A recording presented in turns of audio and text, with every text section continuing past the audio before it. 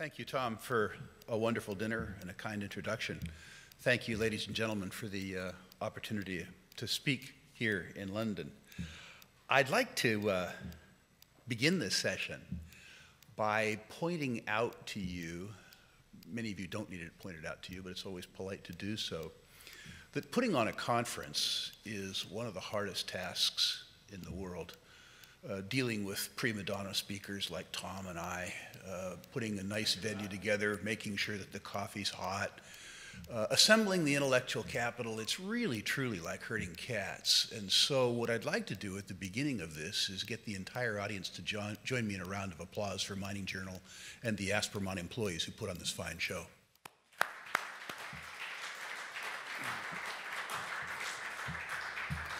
I do that really so that I make sure as an early morning speaker I get an applause line somewhere through my talk. So thank you again, you've been tricked.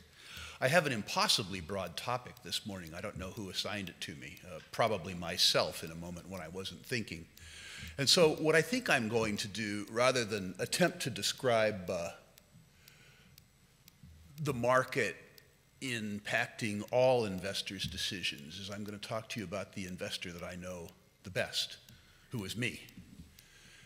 And I'm going to describe the market conditions really as best I can and talk about risk in this market in particular as best I can. I have two particular points that are of interest to me that I think are also of use to you. The first, of course, concerning investment decisions and market risk. We hear a lot about risk in the mining business because we're exposed to it so often. Reserve risk, financial risk, exploration risk, political risk. I'm both delighted and saddened to say that in 40 years in the industry, I've actually learned to locate precisely the most dangerous risk, at least as it affects my own portfolio. And that risk is conveniently located immediately to the left of my right ear and to the right of my left ear. It turns out, as an investor, even given the pernicious nature, of taxing authorities and regulators and things like that, all of my worst outcomes, all of my worst injuries have been self-inflicted.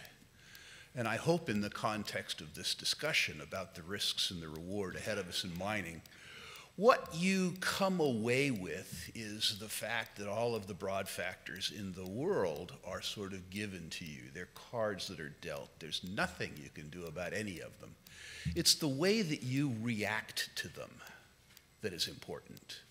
That's what I've learned over time. It's really, really, really fun, convenient, in fact, to blame other people for your mistakes. I've had plenty of opportunity to do that over the years.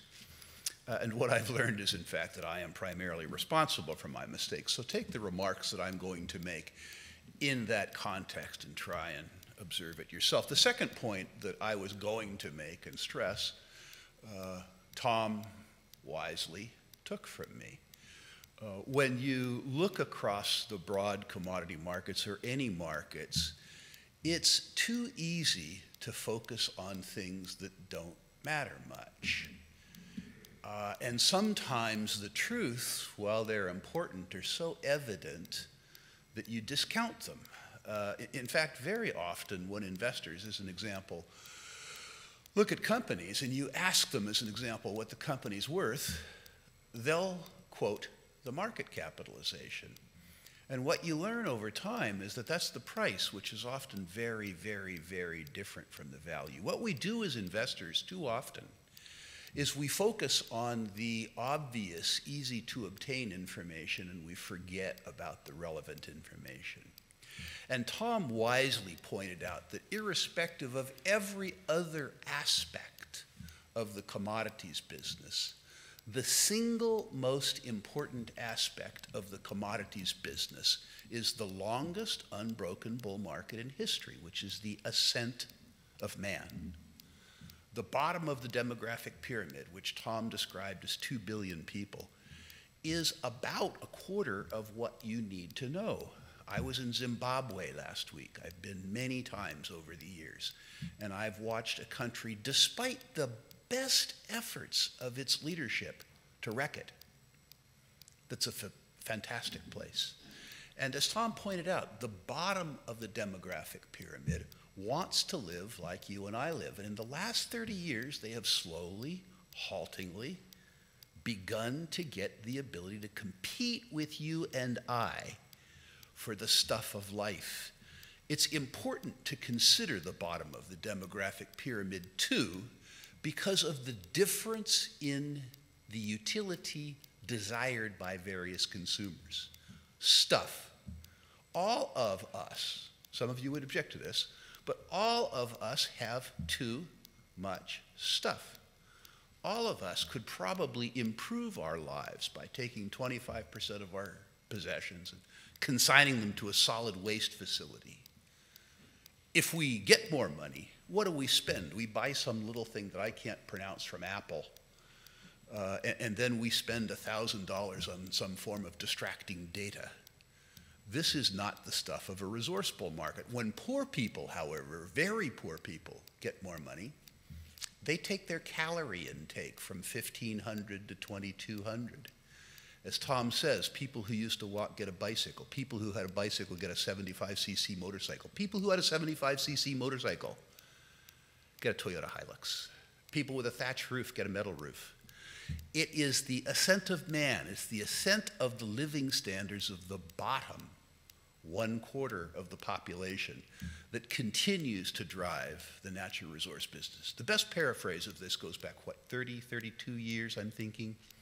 Deng Xiaoping said, it doesn't matter if the cat is red, it doesn't matter if the cat is white. What matters is that the cat catches mice.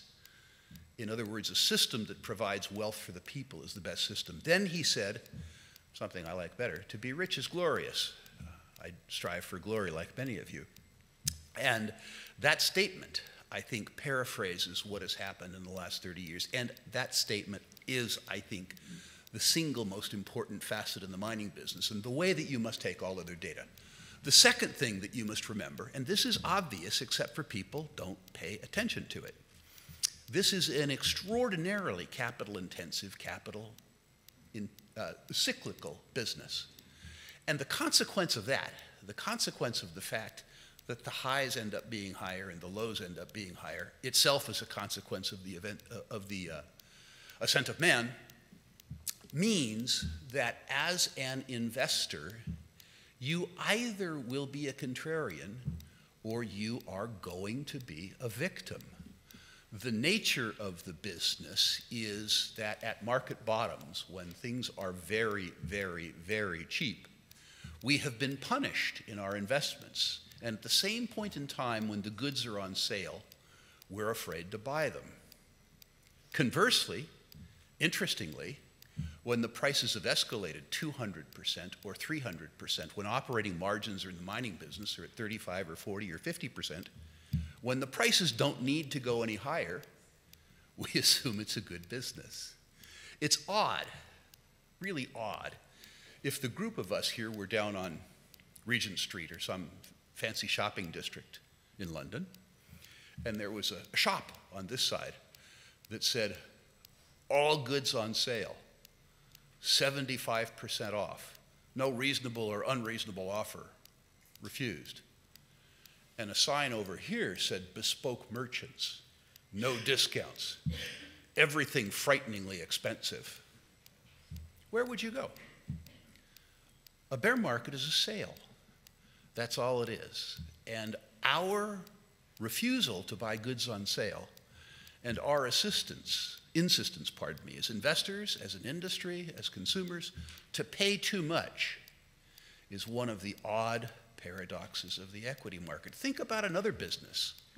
Think about if you were buying, as an example, a suit jacket, not one like mine because I wear cheap suits, but somebody who dressed well. Would you prefer to pay $500 for a jacket, or would you prefer to pay $2,000 for a jacket? It seems, as mining share investors, that commonly we prefer $2,000 to $500. And that's why I say, in the whole panoply of risk that confronts us, the most outrageous and egregious risk is the one that's to the left of our right ear and to the right of my left ear. And so what I try and do is avoid the really obvious risks. So let's talk about the current market with that sort of framework. We've talked about the most important part of the market, which I see as the ascent of man. And I'm not an economist, I have to tell you. Many of you know I'm a credit analyst, which is a very polite word for a corporate pawnbroker. But I can't get past the fact that we've been in about 8 years of fairly stable, if shallow, economic growth. Not being an economist, I don't know how long recoveries are supposed to last. I have a halting fear that this one's long of tooth. I'm a natural bull in extractive industries, and I particularly like the pervasive gloom in the mining industry. It's usually been a good sign. The one thing that bothers me at the beginning of this discussion is I wonder what would happen if this synchronous global recovery began to shorten up. That's a problem, because all of the other bullish factors I'm going to talk about on the supply side could be offset by a decline in demand. Another thing that I see in the broad sector in the markets that scares me, and I'm not saying it's fatal, I'm just saying it scares me, is I believe that there's extraordinary excess liquidity in the economy. I think there's too much cash. And one of the nervousnesses I have, I don't want to speak to Great Britain or the EU because I'm not as familiar with your markets as I am my own. But in the United States, I have a fear, and hopefully Tom can disabuse me of it today, I have a fear that we're using liquidity as a substitute for solvency. When I look at the strength of the US dollar, the only explanation I can give you is that the competing stores of value must be absolutely abysmal. Don't get the sense that I'm anti-American. I live there, there's a lot about the country that's fantastic. But when I look at when I look at $20 trillion in on-balance sheet liabilities, think about 20 trillion, by the way, write it down right now. I'll make it easy for you. That's 20 with 12 zeros. This is a boatload of goddamn zeros. 20 trillion in on-balance sheet liabilities and off-balance sheet liabilities. Anybody here know what an off-balance sheet liability is? No takers? Me. I'm 65. I got a Medicare card. If you're American, young American, I don't know if you're American or not, but if you're a young person, we've done a transfer of liability. I made myself a bunch of promises, and you all have to keep them. It's an interesting circumstance. Off-balance sheet liabilities are $120 trillion. I'm not saying this to scare you. I'm just saying that I have a nervousness in my country in particular, that liquidity has come to be viewed as a substitute for solvency. Another problem that I see is the increase in populism and nationalism, not only resource nationalism. Trade wars, a circumstance where you, quote, make trade fair, makes everyone poorer. That's the nature of things. It makes everyone poorer. And at the same time that we would decry resource nationalism in various countries where we exist, we have to look at our own behavior as voters. You know, a fair trade agreement, Tom and I could do a fair trade agreement right now. We could get one piece of paper and say there shall be no regulatory restrictions on the free movement of goods and services between two willing adults. End. When you have a trade agreement that runs 3,600 pages, there's nothing free about that trade we need to consider. In mining, of course, we need to remember too, which we always forget, that markets work. The cure for high prices is not the legislature. The cure for high prices is high prices. High prices constrain demand and they increase supply. The cure for low prices is low prices too. One of the things that always amuses me in the commodities business is how we all ignore the self-fulfilling prophecies. I remember 2 years ago addressing an audience here in London. There was a lot of skepticism about the oil price. It had fallen from, I don't know what it was, $140 to $40. And pretty intelligent publications. The Economist was talking about $10 oil. So there was a lot of gloom in the audience about the oil price. And I, mercifully, as a consequence of being old and having been through this cycle before, I was able to say to the audience, well, you know, the International Energy Agency says the fully loaded cost to produce a barrel of oil, This includes prior year write-downs, not the kind of accounting we do in the resource business, but accounting for money that got sent to money heaven too, is about $60 US a barrel. So right now, on a global basis, we make oil for $60 and we sell it for $45. We lose $15 a barrel 100 million times a day. In other words, the industry on average is losing $1.5 billion a day. They're going to get bored of this over some period of time. And if you decide, what you need to decide as to whether the oil price is going to go up is really simple. 5 years from now, 6 years from now, when you go to your garage, turn the key to the right, will the car start? If you think the car will start, then you believe that the oil price is going to go back to $60 or $65. And you can repeat this exercise across all the basic commodity functions. When the price of copper is $2 a pound and the incentive price for Tom to produce a pound of copper is $3.50, well, if you're losing $1.50 a pound in the copper business, you don't open new mines. That's what's happening. And if you don't open new mines, when you come back to this conference 5 years from now and you hit the switch in the back of the room, the lights don't go on. If you think the lights are going to go on, you think there's $3.50 copper. And that is the way the resource business works. It's really simple. I encounter all kinds of gloom now in the uranium business because the uranium price is $25 a pound. Same agency, International Energy Agency, says the incentive price for new uranium production, $55 a pound. People hate uranium, but people like the lights to go on. Uranium is 15% of US baseload demand. If you wonder whether the uranium price will get back above $55 a pound, you need to ask yourself whether in 5 years or 6 years the lights will go on in the United States. My vote is yes, which is a different way of saying that I believe that the uranium price, as an example, goes back to $55 a pound. This isn't a suggestion, by the way, that you buy uranium stocks. It's only a suggestion that you remember when you invest that markets work, that you pay attention to big things.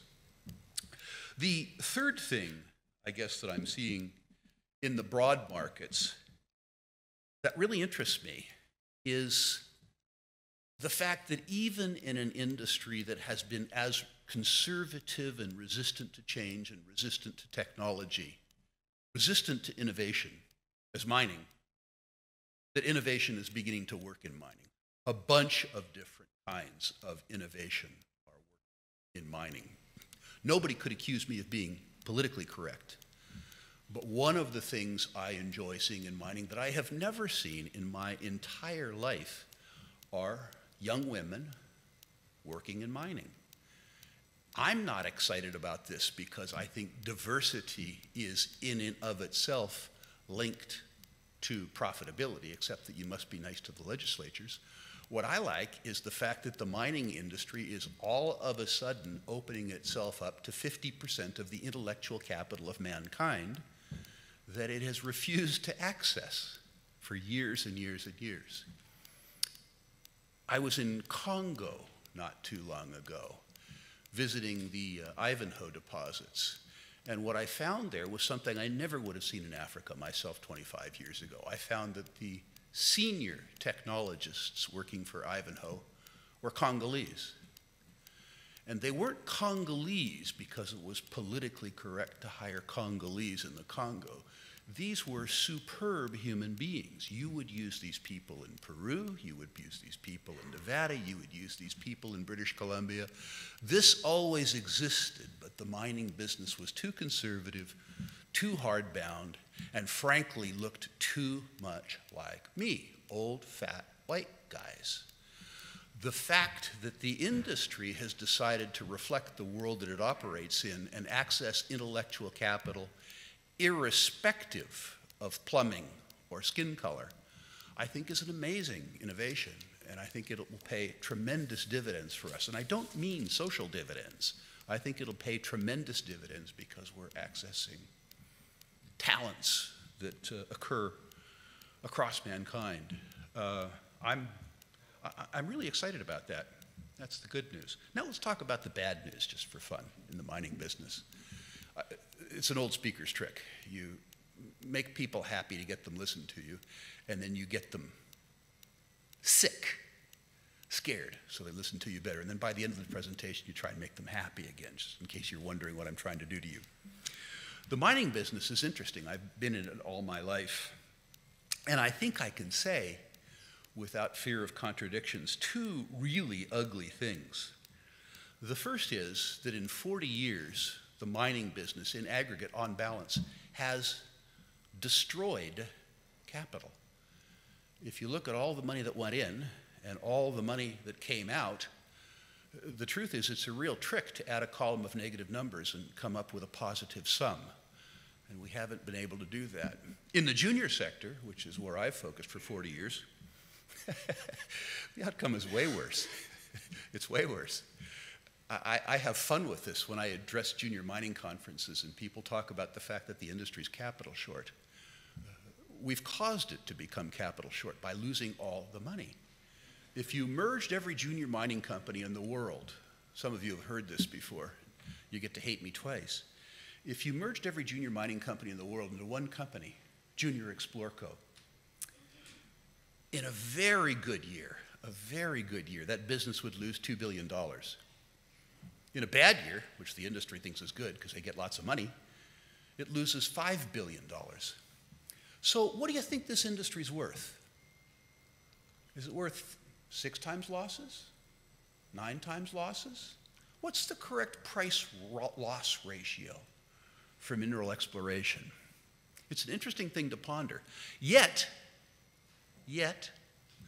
the performance of a few companies in the sector is so outstanding that it adds legitimacy and occasionally luster to the entire sector. A real challenge given how much money the sector loses over time. So what I want to leave you with is when you invest in the industry, you're making a mistake. The beauty of this conference, I think, is that rather than focusing on the mining industry, it focused on 30 great projects. I don't care if you focus on projects. I don't care if you focus on managers. What you need to understand is that in the mining business, like every other business, in the first instance, your success is guaranteed over time by the ascent of man. In the second instance, your investment performance can increase by buying goods when they're on sale. In other words, in bear markets. In the third instance, and we'll talk about this more in just a minute on the panel, performance dispersal curves are not efficient. The best producers in the world generate 10 times or 20 times or 30 times as much wealth as the median or the mean. So concentrating on the best deposits, the best people, in the worst markets is really what has been responsible for at least Sprott's success, and I suspect could be responsible for your success. One of the innovations that I think we need to consider, we talked about this yesterday, one of the innovations that we have to see in resources, and I promise I'll get done quickly and give you back the time, one of the innovations that I think we've seen in the resource business that's important is the emergence of the royalty businesses, the streaming businesses, and our own bespoke lending businesses. And this is a response to the fact that the industry has destroyed capital for 40 years. The investors have decided that they want to get paid first before the industry destroys all the money. And I think that's very rational. I think that the discipline that's being imposed on managers by revenue streams that are coming out of production in a declining business is a wholly positive sign. It returns money to investors and it disciplines the capital allocation process. As to the idea that this industry is capital short, yesterday we heard a presentation from a startup company, Cobalt 21, that raised $880 million. A competent, respected management team with a good idea, a startup raised $880 million, and yet we suggest we're undercapitalized. Ladies and gentlemen, I hope when you look out, you understand that the market that we're in is a very, very, very good market. People are feeling dismal. Some goods, even some goods from good people, are on sale, and sales are good. Thank you, ladies and gentlemen. Thank you, Tom.